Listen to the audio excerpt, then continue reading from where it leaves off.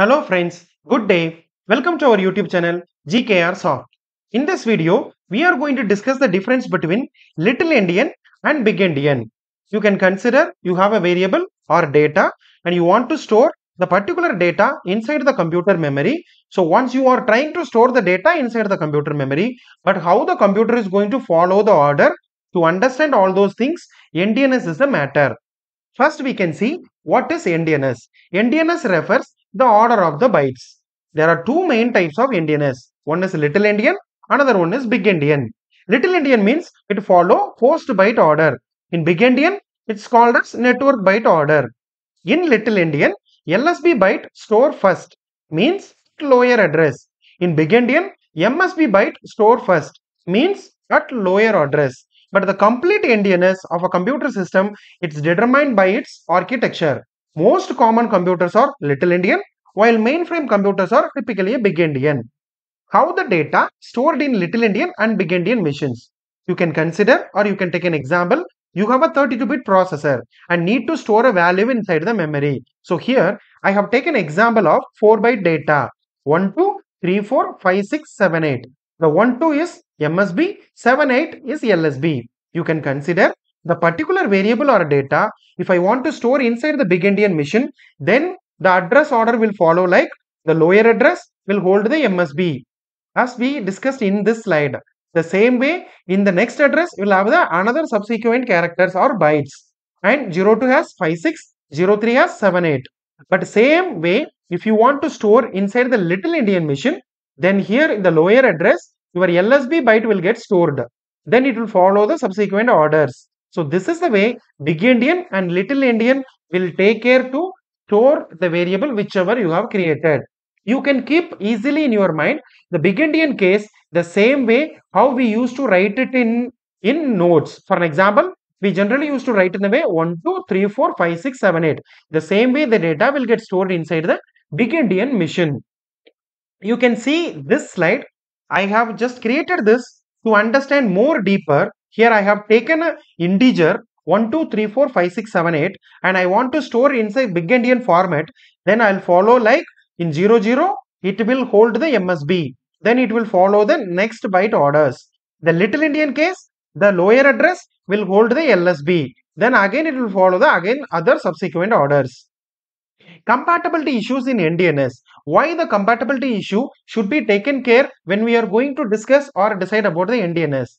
You can consider you have a two machines. One is follows Big Endian, another one is follows the Little Endian. And whenever you want to transfer the data serially from Big Endian to Little Endian, in Big Endian it will store the data in a different way, but the same data will be considered in a Little Endian machine in a different way. For an example, in a Big Endian, MSB will be considered, but in a Little Endian, in the lower address, LSB will get stored. So finally, this will lead to errors in data processing. To avoid this compatibility problems, it is important to be aware of the Endianness of the system involved when transferring a data.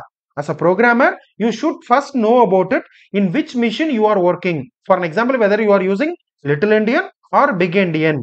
So how will you identify whether you are working or whether you have a Big Endian or Little Endian machine?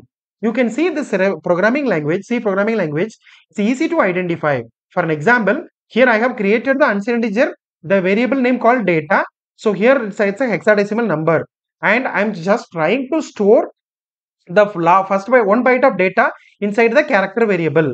If the particular variable holds a LSB, for an example 78, then it's a Little Endian machine. If it doesn't hold the L78 in this case, then it is a Big Endian machine. Because you already know that if this is a Little Endian machine, then the LSB will get stored first. So that is the reason we are using this program and identifying easily whether your machine is a Big Endian or Little Endian. And this program will be more useful when you are going to attend the interview. Interviewer might ask, can you write a simple C program to understand whether the particular machine is a Big Endian or Little Endian? So you can see this program and you can easily identify whether the particular machine is a Big Endian or Little Endian. Does Endianness matter for programmers? Because whenever you want to type a program, whether you have to care about Endianness? Yes, because Endianness can matter for program when they are working with data that is stored in a file or in a network. So as we discussed, when you have a big Endian and you want to transfer the data to Little Endian, this will definitely create a problem whenever the data is getting processed. As a programmer, what are the situations you have to consider? For an example, when reading or writing a data to a file or network stream, then you have to care about the Endianness. When communicating with hardware devices and when working with binary data such as image or audio files, and when working with programming languages that support multiple Endianness such as Java and C++, these all are the cases you have to care about the Endianness. And how Endianness affect the code. When you perform a bitwise operation on integer, then compiler automatically handle the Endianness, and you no need to care about the Endianness of the machine. After the bitwise operation, if the machine is Little Endian, the LSP is stored at lower address. Either the LSP is stored at a higher address. Mainly, Endianness affect the result when you perform the typecasting in your program. Suppose if you are creating a character array with two elements, and when you are trying to do the typecasting, here I try to change it to short integer.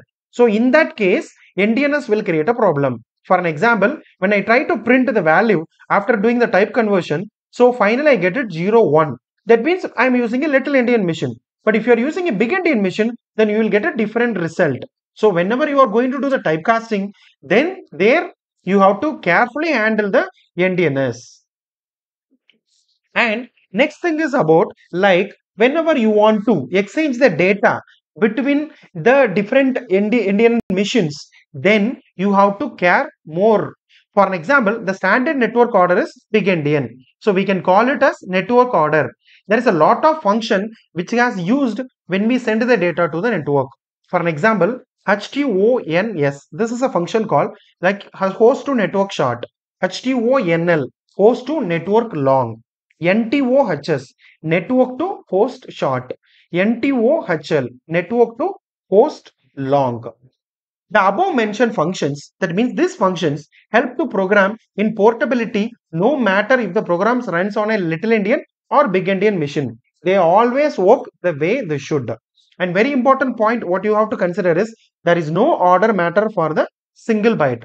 For deeply understand this concept, we can take one example. You have a two machines. Mission one, for an example, mission 1 and mission 2. The mission 1 is a Big Endian and mission 2 is a Little Endian. So if you want to transfer the data like 1, 2, 3, 4, 5, 6, 7, 8, then how this will get transferred? For an example, mission 1 will get stored in a Big Endian. So MSP will get stored in the lower address. Then first it has to call the function HTONL. Then this has written to the portable, you can consider. The number still represented in the same way, however it has started, meaning MSB will get stored after calling this function as well.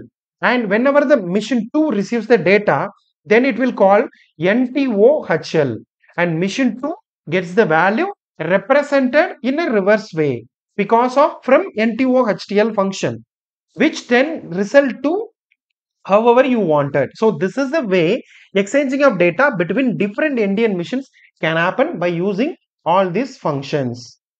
Then now might be you have a question, which Endianness is better? So there is no meaning to say who is the better Big Endian or Little Endian. It only arranges the data in a predefined order. Thanks for watching this video. If you like it, please share it with your friends. If you want to stay with us for more technical content, then please subscribe our channel. Thank you so much. Have a nice day.